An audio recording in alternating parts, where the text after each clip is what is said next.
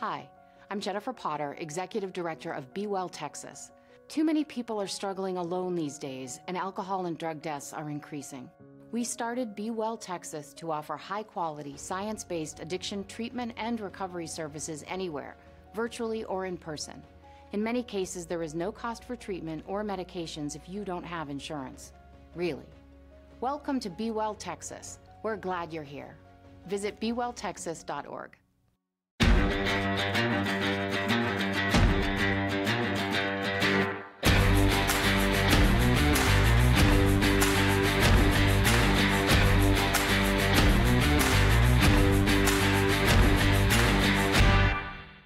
What's up, Roadrunner fans? Welcome to episode 262 of the Alamodome podcast. This is your host, Jared Kalmas, joined as always by my co-host, Adrian Bermudez. We come to you as part of the Dave Campbell Texas Football Republic of Football podcast network. And Adrian, it feels so good to finally be recapping a really nice win for the Roadrunners. Definitely the biggest of the year. Some have said the biggest in program history. Feels like a stretch, but it's a really big one. Really big one. I would say the biggest win in the past 2 years. I think I feel comfortable saying that. Well, it's an unbelievable win, Jared. Just the resolve, the grittiness for them to come together after what's really just been a tumultuous mistakes week in and week out. And finally, and they put it together in a quite a dominant way. 44-36 final score, not really indicative of what UTSA was actually able to put together. They're leading by 20 points up until 3. Yes, sir. We spanked them. We were leading the Tigers by 20 points up until complete garbage minutes. 3 minutes left in the fourth quarter when they score on a couple of chance possessions after an offside kick. But, you know, bro, I was just incredibly impressed with what the Roadrunners were able to do as far as sort of checking themselves mid-game, because we started off extremely sloppy. Mm-hmm. You had 7 penalties in the first half, something that's been a huge issue for these Roadrunners. And then in the second half, they have 0. Get it real tight, and again, have that dominance and really create the separation against the Tigers that I don't think anyone saw coming at all. But respect them. We whooped them. I mean, they were just incredible. Incredible on offense, incredible on defense. Great game. Yeah. You just set up so many great talking points for us to hit on throughout the episode. I loved it. But let's look at the big picture, man. Like, UTSA, even after the horrible loss to Tulsa, now finds himself in a position where they got to win 2 out of 3 to go bowling. Right? So they beat Memphis, which was, I don't know. I mean, for my money, maybe the most talented team left on the schedule. Maybe not the best team, but the most talented. So now you got to take 2 out of 3 from North Texas, Temple, and Army. And it feels pretty doable. It's not going to be easy. But if UTSA plays in line with how they played against Memphis, bowl eligibility is still in the cards, which didn't really feel very feasible at this time last week. So it was a huge win for UTSA. You saw the best of what these Roadrunners are capable of doing, right? You think you saw them in full stride in all 3 phases of the game for the first time in 2024. And unexpectedly, right? You definitely didn't think it was going to happen against Memphis. You weren't even sure if you were going to see it after the way that we had performed through 8 games this season. And then we thought we saw it in the first half against Tulsa. It's like, okay, this is the team that we thought we were going to see this year, and then they had the second half collapse. But, you know, even though UTSA had some struggles in the first half and very, very late in the second, I mean, I thought that was a pretty consistent performance. You know, maybe the struggles in the first half, I've kind of memory hold a little bit because they won the game, but, you know, I thought all 3 phases showed up pretty well. Just didn't have everything go their way consistently. Like, they had some bad breaks, you know. They didn't get any calls from the ref, man. The refs did not do them any favors. And they still, you know, toughed it out and came out ahead. So just the consistency of the performance was very, very impressive. Incredible display of growth and maturity from this team. We weren't sure if they were going to be able to put it together with sort of resolve and some grit. And they did just that. And we saw a team that's been forced to grow. And I think maybe we thought was going to grow up a little bit quicker, but they have been growing up before us. Now, can they put it together, Jared? Can they put it together and continue going forward is a big question. But a lot of great things to take away from UTSA. Still a lot of issues too. They need to get That's cleaned up. a great segue, Adrian, to one of the text messages that we got from a listener after the game. Hopefully you guys memorized the number by now. If we continue to get messages at the rate that we've gotten, I think you guys will have it memorized. I'll stop blurting it every single episode. But 210-660-8259. You can reach us at any time to leave a voicemail or text message. So this one's kind of long. I'm going to speed through it a little bit. All caps, super excited about the win. I came into this game expecting them to lose. This win did confirm that we have a lot of talent on the team. If they play smart and keep the penalties down, wins are completely within reach. But yet, I'm still not too confident. Even though I am a little bit more confident, I'm still not confident they can continue playing good for the rest of the season. Yes, it's a great win, but I need to see more consistency in the team until I can have belief that they can win. My faith in the team will probably be restored if we come out with a win over North Texas. And Adrian, I feel like that's the perfect dose of reality, right? It would be really easy, and I've fallen into this too, to dive full into the optimism and drink the Kool-Aid and say, hey, the corner has been turned. They can beat every team left on the schedule. They're going to win out. It's not just bowl eligibility. Like, we're going to get a good bowl, all that kind of stuff.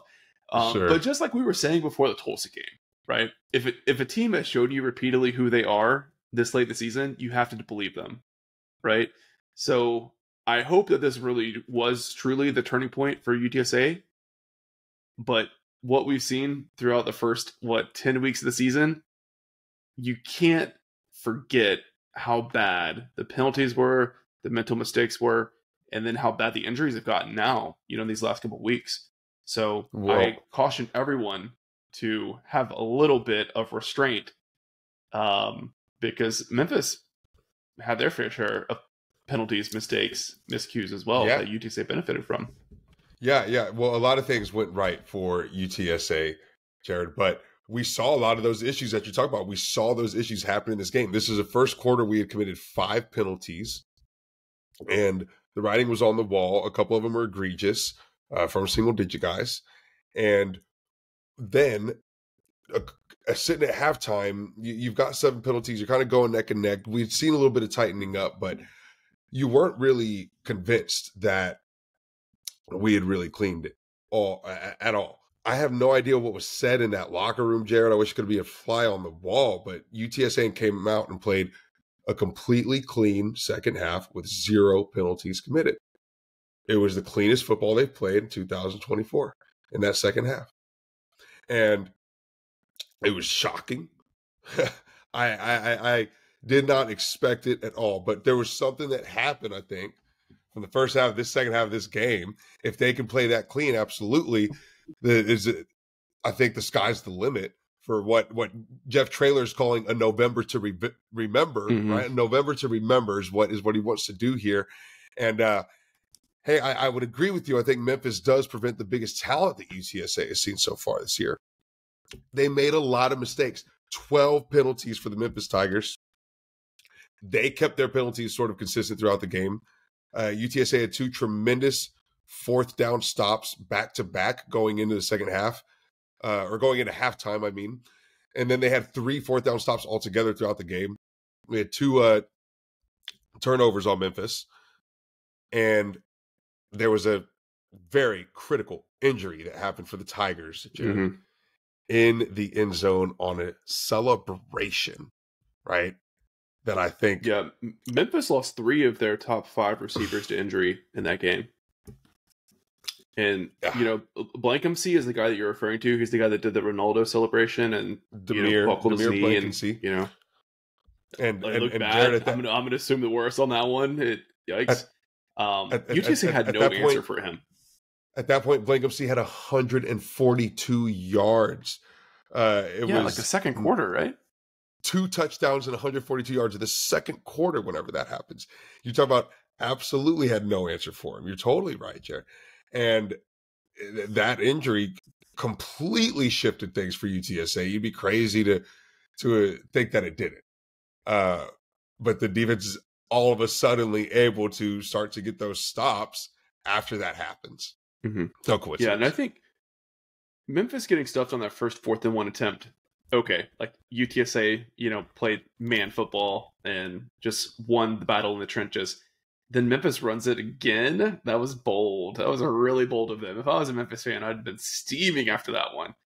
So that was a pretty bad play call, and I think there are a few of those you probably point to if you're a Memphis fan. But hey, UTSA took advantage of it, right? Just like you were saying at the beginning, like, yeah, I mean, UTSA won by, what's that, 8 points? But yeah, that fourth quarter didn't feel like it. I mean, it's really just like in the last minute and a half that, Memphis had two insane touchdown catches that were completely improbable, had really good defense on both of them. One of them was nearly intercepted. And then they get an onside kick recovery as well. I mean, it made the game look closer than it was. So I think even though Memphis probably didn't play that great and they made their fair share of mistakes, you still got to give UTSA full credit for how they played, because they should have won pretty convincingly. They took advantage of it, you're right, because up until 1 minute and 47 seconds remaining in the game, Memphis did not score from the time that Blankensee got injured. Mm-hmm. So UTSA puts it all together. Offensively, in the first half, we see probably the best the offense has looked. Then in the second half, we probably see the best that UTSA's defense has looked. Yep. But it really all starts with the offense. It really all starts with the man and soon becoming the legend, Jared, we're seeing right before our eyes, Owen McCown. Wow, unbelievable performance from him as a quarterback. I would say his most impressive so far as a Roadrunner. Maybe not on the stat sheet. He has had way bigger games on the stat sheet, but as far as him being the quarterback, the captain of this team, playing smart, playing together, and just the most beautiful passes I think I maybe have ever seen from Roadrunners quarterback. I mean, the guy is just a natural talent at passing the ball. He was really a dream to watch. He was really a dream to watch in this game, Jared. Owen McCown, 280 yards, 4 touchdowns, another game with 0 interceptions, 0 mistakes. And to an even higher degree, he was tight. He was clean. His decision-making, he was seeing blindside rushes. He was scrambling with the ball. He was getting the ball out whenever he needed to. He placed it perfectly in guys' hands, whether they caught it or not. And we can talk about dropped passes, but Owen McCown was flawless, man. He was flawless. And it's just a beauty to watch him at quarterback. Unbelievable. Jeff Traylor really, really praises him on the sideline after the game, or at midfield after the game, in a really emotional interview for Jeff Traylor. And he said, and talking about Owen McCown, he said, he's not going anywhere. I'm going to have for 3 more years. And it just makes you really excited as a Roadrunners fan, because he's really, really incredible at the position, Jared. And I think as the years go by, as the games go by, the weeks go by, it's just going to get better and better. I mean, that's a recruiting strategy now. You find the best quarterback you can whose dad's a millionaire, and you don't have to worry as much about throwing a ton of NIL money at him to get him to stick around. And you can even do the NFL argument of like, well, we're gonna have a little lower salary on you so we can get you some linemen and some receivers, bud. But jokes aside, man, it's so cool to see like the 2 things that we've really criticized Owen for this year are the connection on the deep passes. Totally clean those up. I mean, it just looks so cerebral the way that he stepped in the pocket, loaded up, got a good platform, led the receiver. Just beautiful, beautiful football. The first touchdown throw he had to Chris Carpenter, or it wasn't a touchdown. I think they got him, right before the goal line. Probably his best pass as a Roadrunner. But the second one that he threw to Chris that actually got broken up, I thought was an even better throw. I mean, that one is on the money. Put it over Chris's shoulders, streaking towards the end zone of the post route. Just really beautiful stuff. I think the defender got away with a PI there, but just awesome.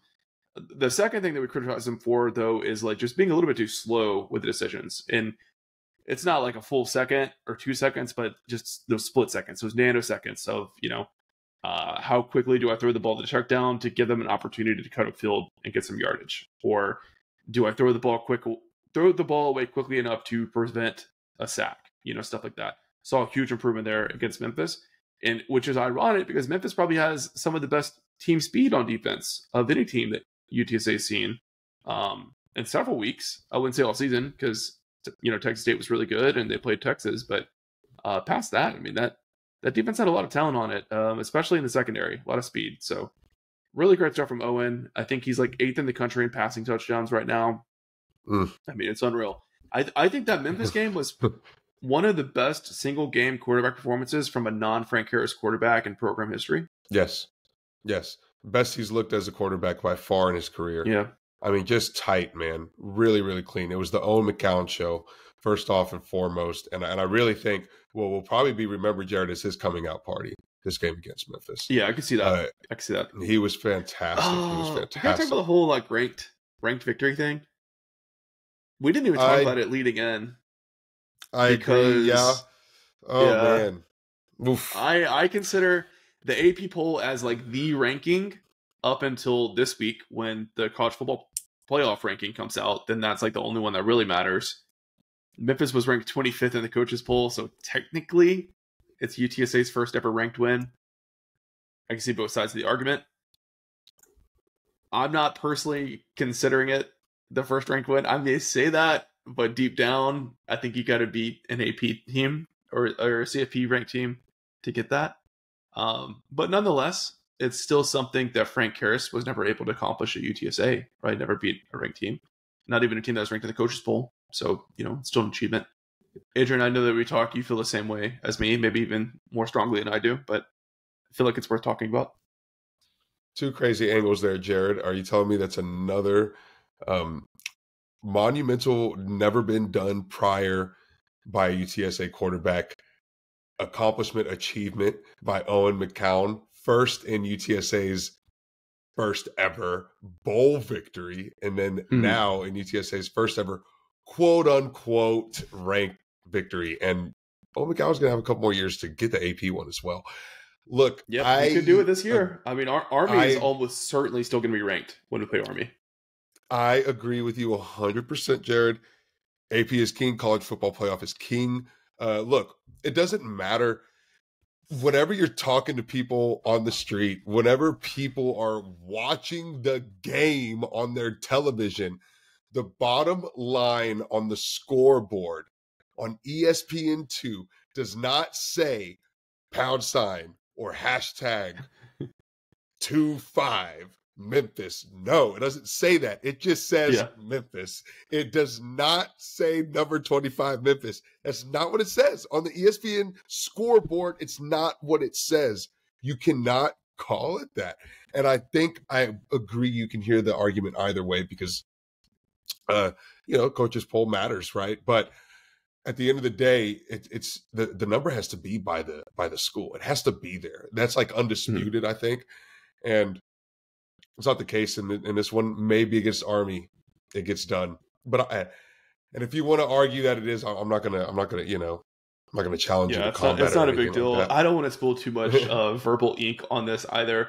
But I will say the fact that no one was talking about it leading to the game means that it didn't have that mental pressure on the team. They're like, we're playing a ranked opponent. We got to show up.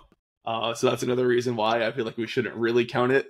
But hopefully it's not a long wait for the first legit CFP AP rank victory. But sorry, to go back to to go back to it. Look, we got to talk about Owen McCown's distribution to what is that's what I was going to say too. What has been christened on the ESPN2 broadcast, Jared, as tied end U. Wow, Dan Dishman, Houston Thomas, Patrick Overmeyer. What a day from the three tied ends. In ushering in a new era after Oscar Cardenas announced out for the season, out for his career, in fact, as a Roadrunner. The three guys now stepping up, a whole stable of tight ends that just looked fantastic, streaking downfield, getting open, catching the ball on incredibly crucial 4 touchdowns. Owen McCown's 4 touchdowns, all 2 tight ends. Unbelievable day, Jared. 3 tight ends. Overmeyer, Thomas, Dishman, all got one. I said 3. Dan Dishman, Houston Thomas. So Dan Dishman, 3 receptions, 55 yards, touchdown. Houston Thomas, 6 receptions, 44 yards, 2 touchdowns. Patrick Overmeyer, 2 receptions, 16 yards, 1 touchdown. Incredible day. Yeah, all of Owen McCown's 4 touchdowns to the tight ends, 3 tight ends, Jared. Magnificent. Just magnificent stuff. Yeah.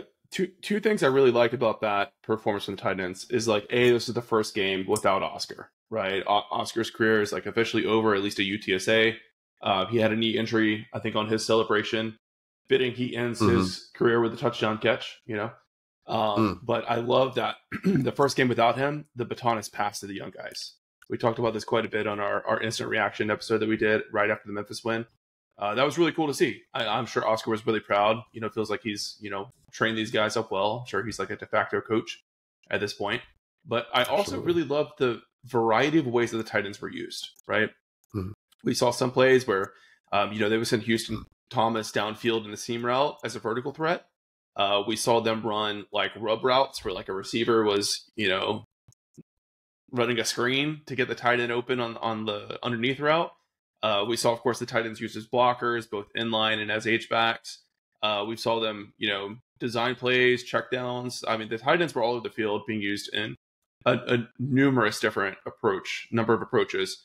And I feel like that's going to be really tough for defenses to game plan because through the first couple of weeks of the season, you see the tight end out there. Well, there's only two routes they're going to run, right? They're going to run a little pro route or they're going to run an out route. And there's really nothing else. So the way that they're, increasing the usage of those players, I think gets this offense back to being creative, gets it back to being unpredictable. And I thought Justin Burke did an awesome job scheming these guys open. Yeah, really fantastic stuff. Really fantastic stuff from the tight ends. We've also got to talk about the wide receivers that were involved, especially in particular Chris Carpenter, who I think maybe had his most impressive game as a road runner, despite maybe a drop on a deep pass from Owen McCown that he should have come down with. You've got to look at the 4 catches for 108 yards. And he did catch a deep ball on a 60-yarder from Owen. But he also had a magnificent day on special teams and actually a punt return yardage swing. And I don't have the exact numbers, but there had to be a re-kick on an early special teams punt from Memphis. And Chris Carpenter on the re-kick actually has a beautiful return and did that a couple of times. Great day from him. He had two returns for 44 yards. That's nothing to scoff at. That's like two whole explosive plays on offense that you get essentially like for free from special teams. Yeah, magnificent stuff. Yeah, gave us a fantastic field position from Chris Carpenter. Yep. Yeah, I mean it wasn't perfect for Chris, but Coach Shirley made a really good point in his media roundtable on Monday. Carpenter was not brought in to be the primary target receiver. He's just the guy they've got that's healthy, right? So they're using him exactly. So they're using him in positions that he typically has not been, and he's not a natural fit for, right? So like on one hand, I want to talk down that he only had a 50% catch rate because he was targeted 8 times and only had 4 catches. 2 of them hit him in the hands, right? And they probably get checked as a pass breakup, but Josh Stephens would have caught him. JT Clark would have caught him, Sure. But that's unfair to him, right? I mean, he didn't come into this season expecting to be the X receiver that's going to be the primary target on every deep shot, Right. Chris Carter's a specialist more so than anything, right? And you gotta. And you've got to admire what he's been able to do in that role. That's sort of been forced into or found himself in with Owen. Yeah, that first long catch he had. I mean, I love that ESPN2 broadcast. You just get so many camera angles that you don't typically get on an ESPN Plus game. There was like an end zone angle where you can see him run the stop and go, and you can just really see how fast he is, man. It was really cool to see that angle, and like I said, those Memphis secondary players are really fast, and Chris just totally toasted them. So with the offensive line looking better in pass protection and Owen feeling really comfortable in the pocket, keep sending them. He's gonna drop a few, but keep sending them. Well, you're limited in options too, Jared, if you're the UTSA Roadrunners offense, because the running back group is just not been able to get it done at the level that we sort of expected them to in the preseason. Adrian, it's been catastrophic. Like let's call a spade a spade. It's not all the running backs. It's not all the offensive line. It's not all the tight ends. I'll throw the tight ends in there. The run game as a whole has just been a failure this year. With it being the bye week, I spent some time diving into the advanced stats, and it was gruesome. I mean, it was Halloween level scariness, right? Devorian Barnes, out of running backs that have 60 or more carries this year, is last in yards after contact. He's last in missed tackles forced. The rest of the position is not doing much to boost that either, because the running back group as a whole is like way, way, way, to the bottom left on a graph that friend of the show Parker had tweeted that showed, Ashton Genty for Boise is like top right as far as like creating missed tackles, getting yards after contact, all that stuff, like all the things you typically measure a running back on, like their ability to make something out of nothing, to turn a good play into a big play.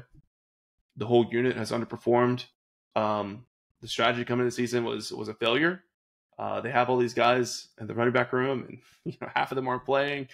You got no depth at other positions. The guys that you brought in haven't been able to make an impact, or haven't had the chance to make an impact. Maybe I'd like to see Bryson Donnell play more. He's looked good when he's been in, but sure. That's been really disappointing to see. Gavorian has been through a lot physically, for sure. A lot of carries, surgeries. Robert Henry broke his thumb in pregame warmups. I mean, it's just the kind of look UTSA's had this year, but unreal. It's been tough, man. It's hard, but I got to commend UTSA for not completely abandoning the run, but also like realizing like they're pretty much an air raid team now, and they've got the quarterback that can do it. At least for the rest of this season, you've got to understand that's your fate, right? Is to air that thing out, and you do have the quarterback that can do it. And it's your best chance is to air it out and put some points on the board and run the thing up and have that fast offense. And there was a point, Jared, where this ball game was tied up, and UTSA had the ball for maybe 5 minutes to Memphis's 15, right? I mean, and they were just scoring fast and unbelievably quick no huddle drives downfield and big plays, deep plays for the first time all season. We saw that from this offense, which was a great thing to see. How one of them, an incredible trick play pass from David Amador, former quarterback in high school, and his first game this year that we've seen him had a hamstring injury in the preseason, and we actually never saw him see the field until very, very, very late just now, Jared. But wow, he threw a pretty pass, and then he caught a pass later that game as well. Yeah, I'm glad that the double pass worked. I still don't like those play calls, man. It's just it grinds my gears. They're feeling themselves a little bit, and we've seen this before from UTSA's offense, just sort of feeling themselves a little bit whenever they start scoring some points. I guess it's just Jeff Traylor's style, but it kind of backfired him against Tulsa. It worked against Memphis. It's just an interesting thing, though. It's just like something like he just like can't stay away from. It's funny too that that's like Amador has not been available all season, and then literally like the first game back, they're like, "All right, we've been waiting on this one, baby. Here it comes." Throw 30 yards. Oh, man. But I mean, on that play in particular, Owen almost had a really, really bad mistake. I mean, that's the second game in a row he's thrown a backwards pass that was off target. And David made a great play. I mean, he's not a very tall guy, but he can jump. He went up and got that ball that was thrown over his head and backwards. That could have been really bad. I think it was Dan Dishman, maybe Houston Thomas, that had the kickout block. They did a really, really good job getting that because David was not open on that play. Like that could have gotten blown up in two different ways. So shout out to whichever tight end it was that got there. David threw a great ball, man. You see how he? I think they were runner up when he was the quarterback in North Shore a couple of years ago. But you can see where he stepped in a quarterback and they won some games with him. So you got underneath that thing, dude. That ball sailed through the air real nice. It wasn't humming, but it got there. It was in the right spot. It wasn't humming, but it got up there. It got up for sure. Yeah, but, if Owen throws on target to him to start the play, maybe David puts a little mustard on it. Who knows? Jeff Traylor in his postgame presser does mention David Amador only being at about, quote, 75 to 80%. You could tell. Yeah, he was not as fast as we're used to seeing from him. That hamstring injury really did a number on him, man. It's crazy that he's been out for this long and he's still not 100%. But, you get to knock the rust off a little bit against Memphis. You got a bye week this week. So hopefully we start to see, him to get back to his usual speed against North Texas, because this wide receiver unit definitely needs some bodies, man. They need some guys that know how to get open, that can catch the football. And Amador has already shown that he can do that in his freshman year. He'll be able to redshirt still since he was out for so long. So that's another plus. But yeah, hopefully takes a big step forward against North Texas next week. Well, and Jared, maybe the trick play is like Jeff Traylor's secret way of getting just some confidence and some juice going with David Amador. Like, hey, hamstring's still bothering him a little bit. He's only at 75% right now. Let's just get him out there to just chuck a deep pass downfield and just, get that confidence back a little bit. Yeah, you can tell that I don't know if I would say that they planned in the preseason for him to be a big focal point of the offense, or if it's like just this past week because there were the injuries, but they had a lot of different ways to get him involved against Memphis. He lined up as an H-back on one play. Like, that was actually, I think, the first touchdown pass to a tight end. Amador was lined up as the H-back, and then he kind of came on like a drag route across the field, and like the defense just completely sucked in to cover him. And that's what got the tight end so open on that. He threw a pass. They had him running underneath routes. So that was good to see. And we know they're going to use him on the jet sweeps once he's healthy. So I think he'll bring some, dynamism. I always struggle to pronounce that word. I don't know if it's right or not. I think he did that. He'll bring some fireworks to the offense when he's healthy. Great stuff. Jared, offense pretty much covered everything on the offense. Anything else? Yeah. Offense sorts of settles out, mellows out in the second half, and the defense takes over with just a really impressive performance. I think collectively, like, it wasn't any one single person just being unbelievably stand out. You could say Jamal Ligon, who was it was Martavius French. I think I think you could maybe say kind of stood out. He got the game. Yeah. He got the AAC Player of the Week award, and it was UTSA's first of the year, if I believe correctly. We used to rack those things up, bro. Like, we used to rack those things up last 3 seasons. So, yeah, incredible game from Martavius French. But I think just collectively as a unit, everyone kind of stepped up and tightened up really on defense, and they looked fantastic. Yeah, I thought French was awesome. 10 tackles, 2 tackles for loss. Ligon still playing with a huge club on his hand, but, I thought he had a solid game despite that. And there was one play, they had Ligon at outside linebacker to rush the passer, and he had Seth Hennigan dead to rights, man, was going to rock his world. But he couldn't, really bring Seth, because Hennigan's a pretty big guy. I mean, he was a skinny little freshman the first time UTSA played him, but he's put the pounds on. So, Ligon couldn't quite bring him down. I know for sure if he had, 5 functional fingers not wrapped up in a club, that he would have had the sack there. So I thought he had a good game as well. But the way the secondary stepped up in a very, very tough situation was super encouraging, right? You had Ken Robinson out for the year, right? Who's, the heartbeat of the secondary. Zay Frazier was out. Denver Harris was out too, right? Mm-hmm. Yep. Right. So you got a lot of guys that got forced into, starting against one of the best passing offenses in the country, really, in the Memphis Tigers. One of the best quarterbacks in this league. Cyrus Dumas had an awesome game. He gave up a couple, but I thought he played very, very, very well. Jamarius Lewis had the huge interception that I kind of go back and forth on if it was the play of the game or not, because UTSA didn't really do anything with that turnover. But I think mentally it really got to Memphis. I think that was the moment where like, oh, we might lose this game. You know what I mean? Right. Yeah. And then Ty Milton too. I mean, he didn't play a lot of snaps. When he came in, Memphis went right at him, targeted him. He nearly had 2 interceptions. He had 2 really, really great plays. Just great technique, good ball skills, good leaping ability. And it just shows, dude, the talent has been there all along. These guys get the opportunity. They go in preparing to be the starter, and they've got the talent to make it work. Look, yeah, I think it was a fantastic collective unit play from the defense. But you brought up a couple of moments there, particularly not scoring after the interception for UTSA. There's 2 turnovers that UTSA comes away with 0 points after. There is 7 penalties in the first half, 5 in the first quarter, 2 really egregious ones from a usual suspect, a recurring offender in Danye Taylor, single digit guy. And these sorts of issues are the things that are sort of still showing, despite how good UTSA played. That coupled with the running game as well, there's some glaring issues that need to be fixed and addressed still. And they've got to clean that up if they're going to have that November to remember that they anticipate having. Jared, when you look at like collectively UTSA's biggest issues there that are sort of listed. What do you think they've got to hone in on? What do you think they cannot afford to get wrong, you know, to have the November that they need to have to get bowl eligible? I think they can win with the running game they have.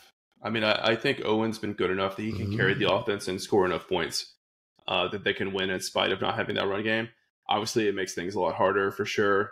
I still think the primary reason UTSA lost the Tulsa game is because they couldn't run the ball in the second half. But if the penalties go back to where they were, you know, double digits every week for a month or 2 months straight, I don't think they can overcome that. They especially can't beat Army if they're committing penalties, because you know Army's not going to commit penalties to balance it out. I mean, like we're sitting here celebrating a 7 penalty performance against Memphis, but for most teams, that's maybe your worst showing of the year when it comes to penalties. Yep. And it's one of UTSA's best. It's their best against an actual opponent of caliber, right? But for the most part, it's really, really been sloppy. And the only reason it can be celebrated is just because in the second half they committed 0. But the first half was really, really ugly with penalties. And every single little UTSA talking group that I'm a part of that was watching that game, you know, I mean, that was the biggest harping point, the biggest complaining point, bitching point from my friends and myself during that first half was what is going on with the same penalties week after week. Yeah, the Danye situation was pretty upsetting to me. I mean, the first one, it's like, all right, that's Danye. You know, he's going to make those plays. And then his second penalty was the exact same penalty that he had in the fourth quarter against Tulsa that extended their drive, gave them 15 yards. And I don't know if Tulsa comes back and wins without that penalty. To see him make that same penalty twice, and then he gets benched for like 2 or 3 plays, he comes in at the end of that drive. Like you are not sending a message to the team that that's unacceptable. So I'm not going to hammer on the coaching staff too much because the penalties did get cleaned up in that second half. But, you know, if they continue to be a problem again moving forward, you know, against North Texas and beyond, you got to bench guys. You got to bench repeat offenders, especially at a position like Danye's where you've got a really, really good talent behind him at Owen Pee-wee that's probably not seeing enough snaps. So I don't know. That left a really bad taste in my mouth. And a lot of people texted me about that. Like, I cannot believe that Danye's back in. I'm like, yeah, me either. And how about just the statement, you know, how about the statement of what your culture is supposed to represent? A single digit guy making those penalties. He's the one that's supposed to have the example, right? So I don't know. You got to really think about the sort of standard you're setting on the sideline when you're letting guys just get away from what have been extremely costly penalties in the entire momentum of UTSA's play. And you could argue a lot of these penalties and a lot of these mistakes have been the sole reason why UTSA has lost their games that they have lost. So yeah, it's egregious. Something's got to get done about it if they're going to win the games that they need to win to get bowl eligible. That's 2 of 3, as Jared was saying earlier. Back to the defense, number 1 in sacks in the American Athletic Conference, Jared. UTSA has really just been menacing in the backfield. And I think there was a stat that they showed, gosh, is it 19 straight games with a takeaway and a sack. Unbelievable from the UTSA awesome defense. And what I really love about that first stat, about UTSA leading the American in sacks, is like, Jamori is probably the sack leader, but he's probably nowhere near the top of the leaderboard for, you know, individual sacks per player. I mean, maybe top 5 if he's lucky. I'm sure there's plenty of guys out there that have 6, 7, 8 or whatever. It's like the team effort as far as the pass rush goes that I think makes this defense so effective. Even if Jamori was finishing more of his quarterback hits and actually getting the sacks, you know, the offense can plan around that, right? They can have the running back chip him, put the tight end over there, double team him, you know, shift the play, roll out or whatever. But when it's like the whole defense that's getting after the quarterback, you can't really game plan around it. All you can do is just not have the quarterback sit in the pocket for that long. So that level of uncertainty that it creates in a quarterback's head of like, I don't know where the pressure is going to come from, I think is huge. I think especially for some of the younger quarterbacks that, you know, UTSA may see, I think that's a tough thing to combat. Yeah, you know, it just also goes to show, I think, aside from the penalties, which have mostly been coming from UTSA's defense, how an unbelievably strong and talented group they are, a year in and year out, really at that. But just, gosh, they're dominant. They're dominant, and they really shut down Memphis. And again, Blankenship had that injury, but UTSA wasn't able to stop Memphis on their first 3-4 drives of the day. And so they being able to buckle down like that just goes to show, and the consistency that this defense always has. Yeah. A lot of youth up there too, right? John Jones isn't a young guy because he's a transfer, but he's a newcomer, and he's had a huge impact down the stretch here. The new Nick Booker-Brown, if I may say so myself, Jamie Buxton, right? Vic Shaw's coming along. You've seen Cameron Cooper out there get some pressure on the quarterback. So that's really encouraging to see, right? I don't know if any of those guys are a sure thing that they're going to be some, absolute shutdown pass rusher, but they've all shown an ability to pressure the quarterback. Vic's got a couple of sacks, I think. They're forcing throwaways and stuff like that. So, just they're making life difficult on quarterbacks, and the secondary needs the help. So it's great to see. Yeah. Well, Jeff Traylor did mention he was happy with the newer secondary players as far as being foundationally correct, quote unquote, in their right spots. They got beat, but it wasn't due to mental error. Maybe just a little slow. The only one I can think of is Elijah Newell got beat really bad on a corner route on one of the touchdown throws.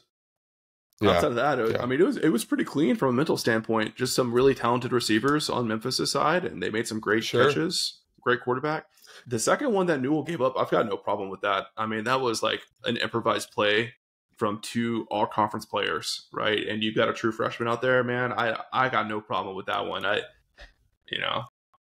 No problem at all. It was very encouraging to see, I think, a clean performance from that secondary as far as being in the right spot at the right time. Jared, the sort of just zoomed out perspective of this game, it's absolutely critical. I think it's most evident in Jeff Traylor's emotional press conference.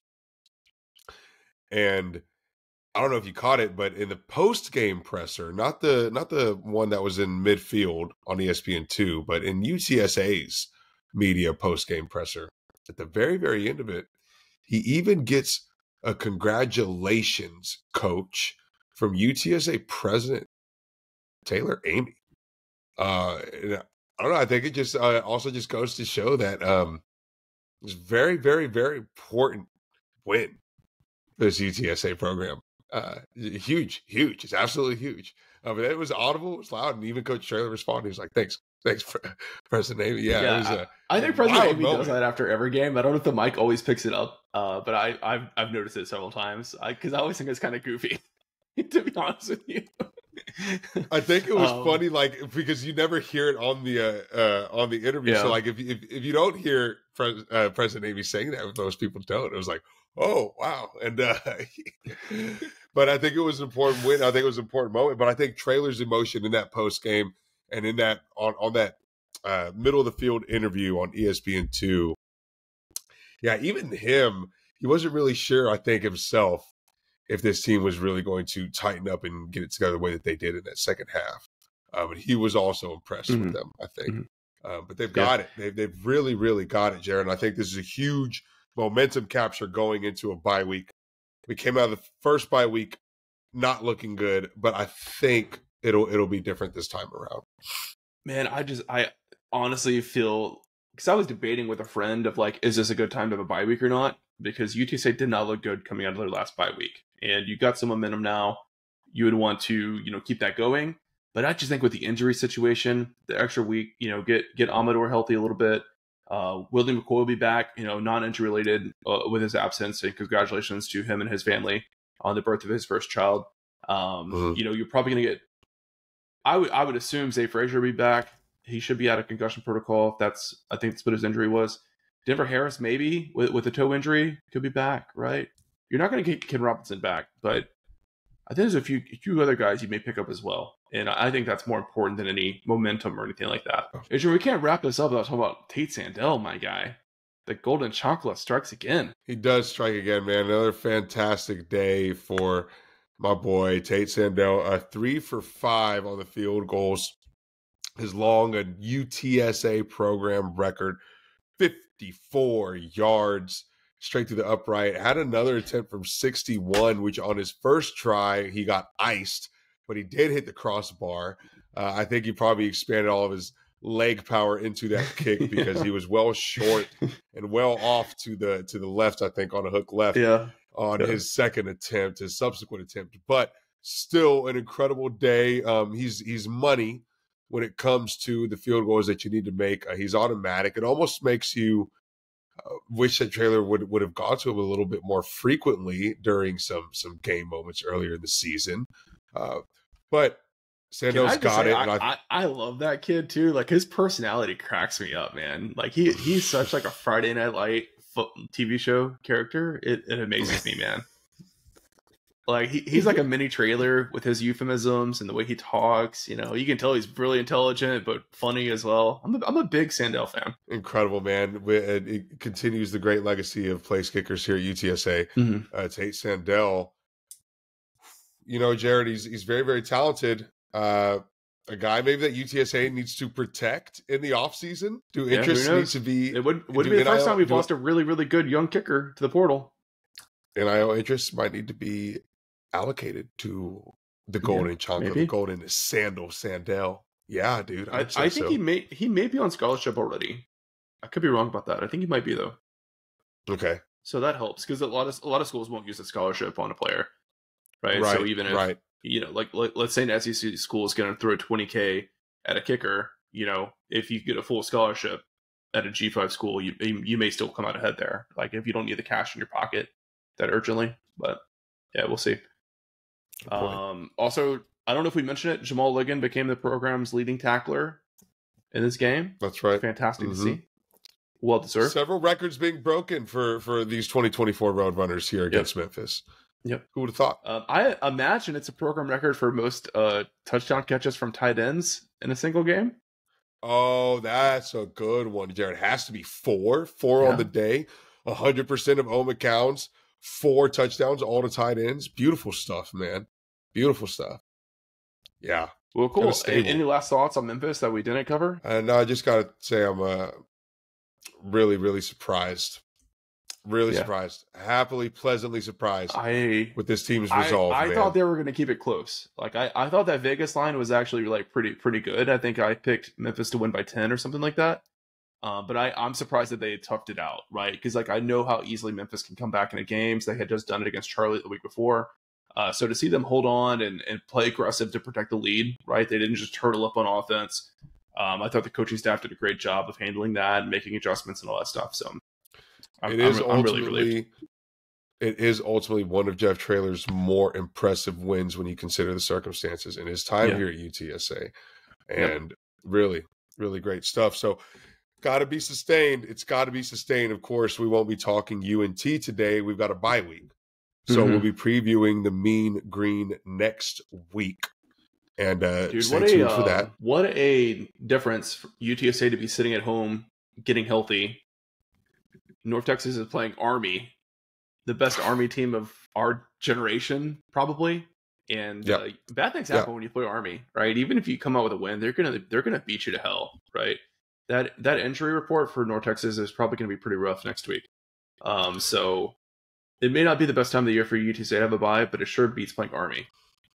Vegas only has Army as a 5.5-point favorite, as they do have to come into Denton, but I think it is going to be a very tough game for the Mean Green to play in. There is a situation here, Jared, where North Texas could be one game over 500 while UTSA is one game under 500. We could have our season's fate decided in a game against the Mean Green at home on ESPN2 on a Friday night at 7 o'clock to get to 500 in conference, 500 overall, and only need one more win to get bowl eligible. Yeah. It's huge stakes against the Mean Green coming next week. Holy cow. I don't know how many people are convinced to go to see UTSA football in person after that win against Memphis. But I'm hoping that Alamodome can have a good crowd on Friday night for UNT, man. It's a rivalry. Yeah, I think so. It's a rivalry game. I hope you see the student section. Yeah, I hope to see the student section improve. You always know you're going to get a good game between these two, no matter how the season is gone. So I'm excited for that one. I'll be there. What else was I going to say? Oh, man. I completely blanked out.